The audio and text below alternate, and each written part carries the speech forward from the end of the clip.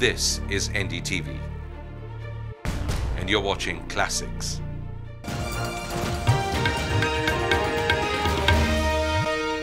Hello and welcome to Talking Heads.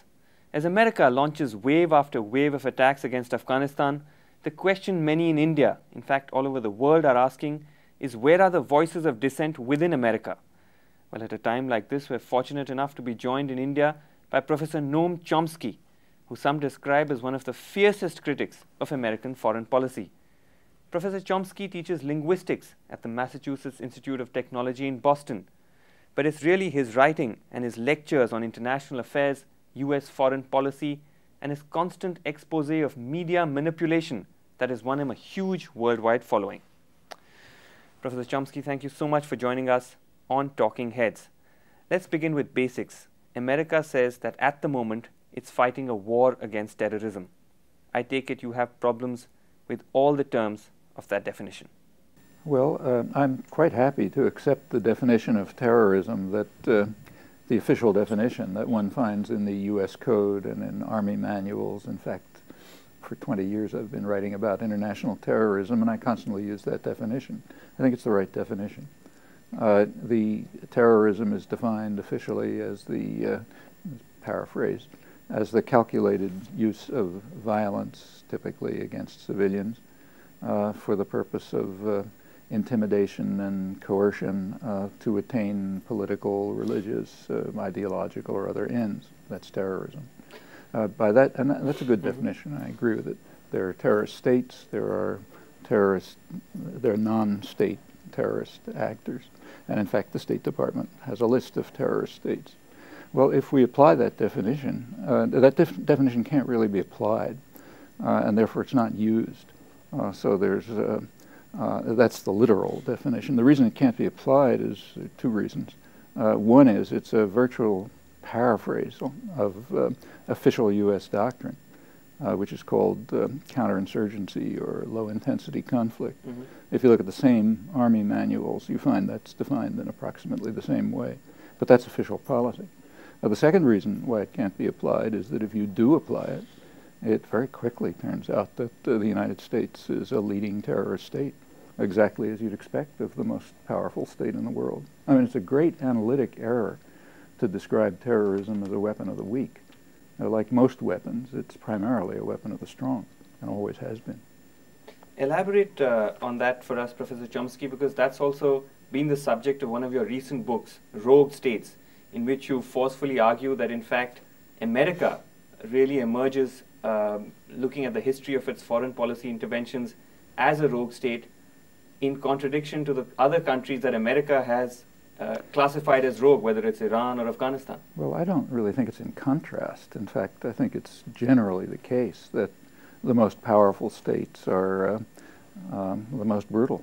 And the ones that are able to act as rogue states. A rogue state is, after all, a state that acts as it chooses in defiance of international law and international opinion and other constraints. And who's able to do that? Well, the most powerful states. So if you go back to the 19th century, Britain was one of the major rogue states.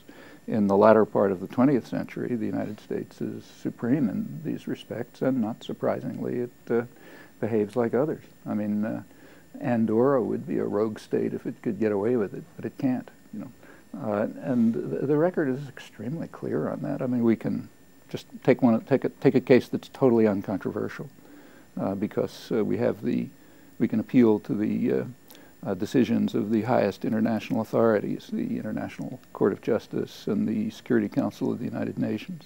So this is an uncontroversial case. The World Court has condemned one state for international terrorism, namely the United States. The victim, Nicaragua, this was not a minor act of terrorism. It left tens of thousands of people killed and country virtually destroyed, may not recover. Nicaragua took the case to the World Court. They won at the World Court. The United States dismissed the decision with total contempt immediately. The U.S. was ordered to desist from the terrorism and to pay reparations. It reacted by immediately escalating the war. But some would argue that no country, least of all a superpower like America, would take an attack like the ones of September 11th lying down without any retaliation. So where do you think America has gone wrong in the manner in which it's retaliated? Well, there are many. I mean, you could say the same about Nicaragua. Incidentally, Nicaragua is by no means the worst case. Far from it. I mention it because it's an uncontroversial case, given the decisions of the highest authorities. So how should Nicaragua have reacted when it was under terrorist attack that practically destroyed the country and killed tens of thousands of people? Well, you know, the way it did react is the way it's supposed to react. It couldn't get anywhere because it was confronting a rogue state, which happens to be a dominant rogue state. If the U.S. pursued that course, nobody would block it. There would be, in fact, in this particular case, it's kind of striking because the U.S. could have gotten a Security Council resolution. Not for very pretty reasons, but it could have.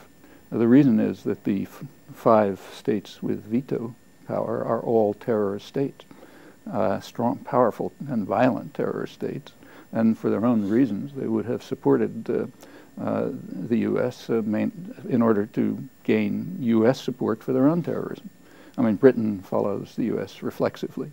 France wouldn't raise any objections, and they have a terrible record themselves. Russia is delighted to have U.S. support for its massacres and atrocities in Chechnya. China would be quite happy, in fact is happy, to have U.S. support for its violent repression of Muslims in the western part of China. There wouldn't have been any veto. Right. But the U.S. didn't want a Security Council resolution because it wanted to act like a rogue state. It wanted to act without authorization.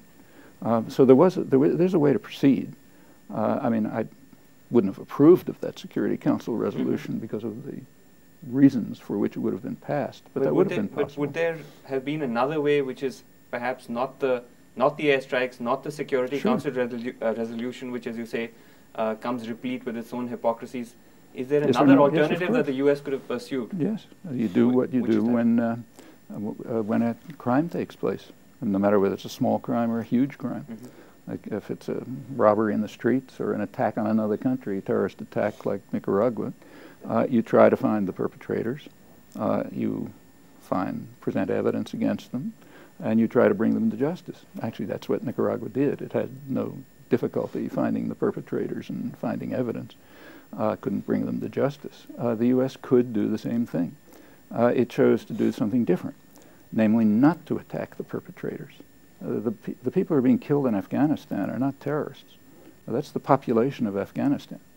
There's a lot of concentration on what they call collateral damage, the people who get killed if a bomb goes in the wrong place. All right, that's bad, but the reason there's concentration on it is because it's very small. It's a trivial part of the atrocities. The main atrocities, which are well understood and have been known from the beginning, are imposing a conscious and purposeful imposition of mass starvation on huge numbers of people. It may be millions of people. Now, that was the initial decision instantly. These people are going to die of starvation and already are not Taliban. They're not supporters of the Taliban. The Muslims are victims of the Taliban.